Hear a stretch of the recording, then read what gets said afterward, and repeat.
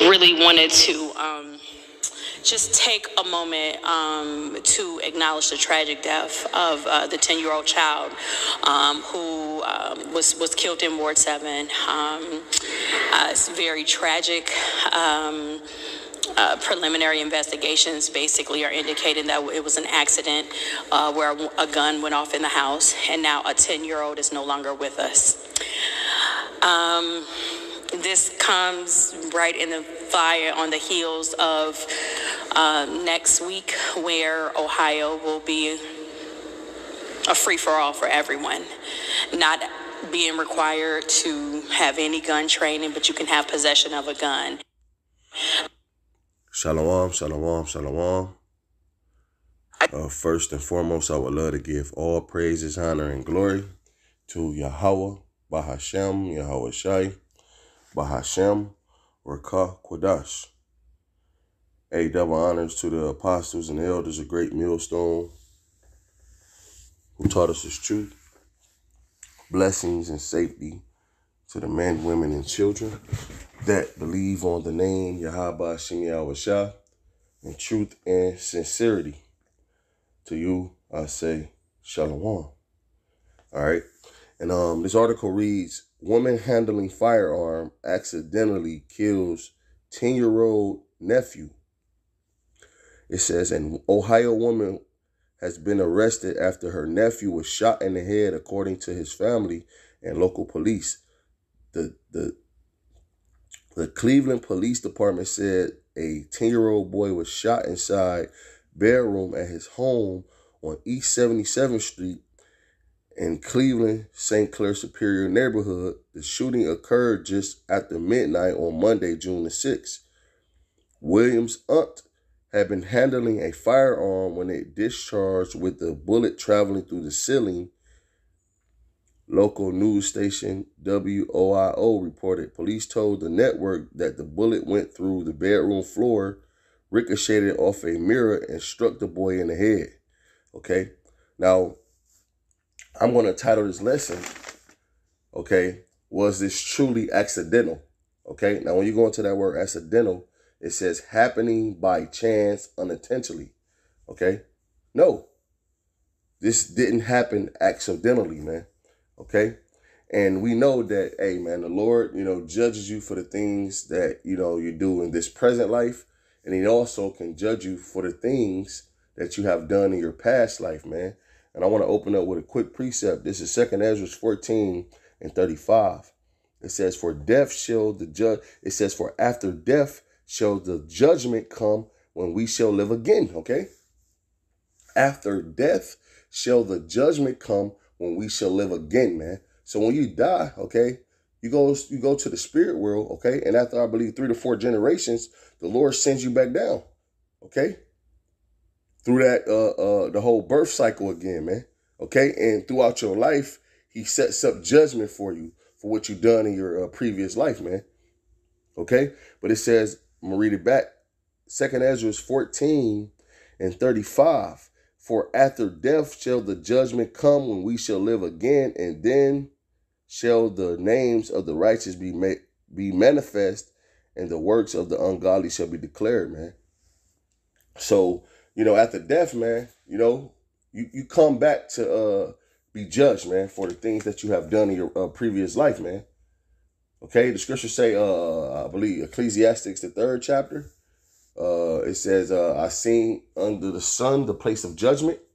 Okay, because judgment takes place on the planet Earth, man. Okay, but let's go to the Proverbs. Okay, so this wasn't an accidental death, man. Okay, this wasn't a accidental death. All right, the scriptures say what, man? Proverbs 28 and 5. A evil man understandeth not judgment, but he that seeketh the Lord understandeth all things, man. We know that the Lord makes no mistakes, man. Okay? Why would God kill, a 10-year-old, man? Okay? He did it in righteousness.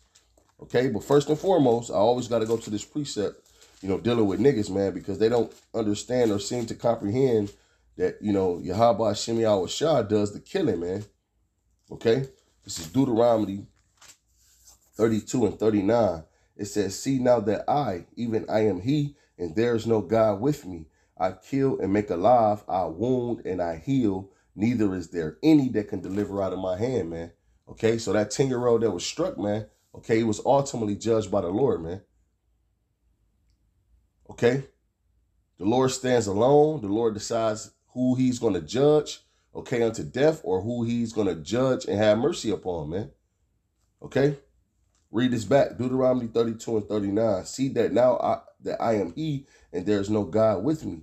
I kill and make alive, I wound and I heal. Neither is there any that can deliver out of my hand, man. Okay? And ultimately, the Lord kills because of what? Sin, man. The scriptures say that the wages of sin is death. The wages of sin is death. Okay? And the Lord can wait a whole nother lifetime to get you. Okay? Oh, he was just a kid. You know, he was 4. He was 10. He was 12. You know, why? You know, he was an innocent little boy. Okay, let's see what the scriptures say, man. This is Job chapter 4 and 7. Remember, I pray thee, whoever perish being innocent, man. And that's a rhetorical question because we all have sinned, man. We all are worthy of death, man. Even the little children that you see, man. Because, hey, they have a sin to pay for what they did in their past life, man. Job 4 and 7, remember, I pray thee, whoever perish being innocent, or where will the righteous cut off, man? So no one has ever perished being innocent, man. No one. No one, man. Okay, because, hey, man, that would mean that the Lord committeth iniquity, man. If someone was to perish or die, man, and they were innocent, man, that would mean that the Lord committed iniquity. Okay, we all know that Yahweh Shai, he paid for his sins as well, man. Okay, let alone ours. Okay, see, people don't understand the precepts in the scriptures. That's why the scriptures say again, evil man understandeth not judgment, but he that seeketh the Lord understandeth all things, man. And one thing that we understand is the way judgment happens and why. You know, let's go to the book of Zephaniah.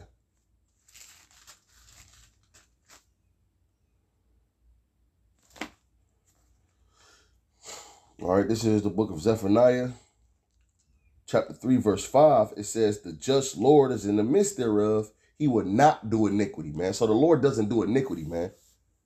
The Lord doesn't commit sin, man. The Lord doesn't break his own laws, man. The just Lord, the righteous Lord. Everything that the Lord does is in righteousness, okay? Zephaniah 3 and 5, the just Lord is in the midst thereof. He will not do iniquity. Every morning doeth he bring his judgment to light, and he faileth not, okay? So the Lord is not gonna judge a person accidentally, man. You know, 2 dudes shooting a gun and someone else gets struck. Okay, the Lord ain't gonna say in the spirit where, oh man, I tried to hit this person. Oh man, I made a mistake and hit that person. No, man, the Lord doesn't err in judgment, man. There's no error in the Lord's judgment, man. Okay, that child was met to be struck by that bullet and go to the spirit world. That was that child's judgment, man. Okay? Zephaniah 3 and 5, the just Lord is in the midst thereof. He would not do iniquity. Every morning doeth he bring his judgment to light, and he faileth not, but the unjust know of no shame, man. Okay? The unjust, man. You wicked niggas. Okay? You don't feel any guilt or remorse for your wickedness, man. And this is why the Lord is going to constantly continue to judge you people out there, man, of so-called Negro and Indian descent, man. Okay, you know, you got Jake out here living in wickedness, man, okay? Okay, and thinks that everything is all good, man. That this is, you know, the Lord, he's going to just have mercy automatically. You don't have to do no repenting. Okay, you could just live in wickedness and you good, okay, until you get 80 years old and pass away, man. No, man. The scriptures say because a sentence against an evil work is not executed expediently, man. Like I said, the Lord can wait a whole lifetime to get you. The Lord can say, you know what? I'm going to send you back down and I'm going to get you when you're 3, man.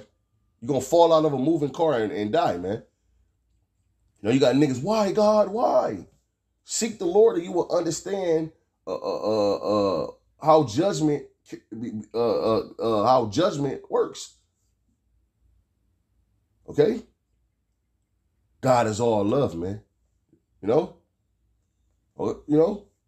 But yes, because a sentence against an evil work is not executed expediently. Therefore, the hearts of the sons of men is fully set in them to do evil, man. They think that the Lord, has been letting them live in wickedness for 20 to 30, 40 years, man. And, when they get old and, they can't really move around, or, when they get 80 or 70 years old, man, and they can't move around no more, they think that, all that wickedness that they have done is not going to be charged to them, man. But that's not the case, man. The Lord will get you when you're 70 years old for something you did when you was 20. Okay? There's no time limit on judgment, man. Hope this was edifying. I want to give all praise, honor, and glory to Yahweh Hashem Yahweh Shah, Bahashem Rakakwadash, A Wa Abba Abba Shalom.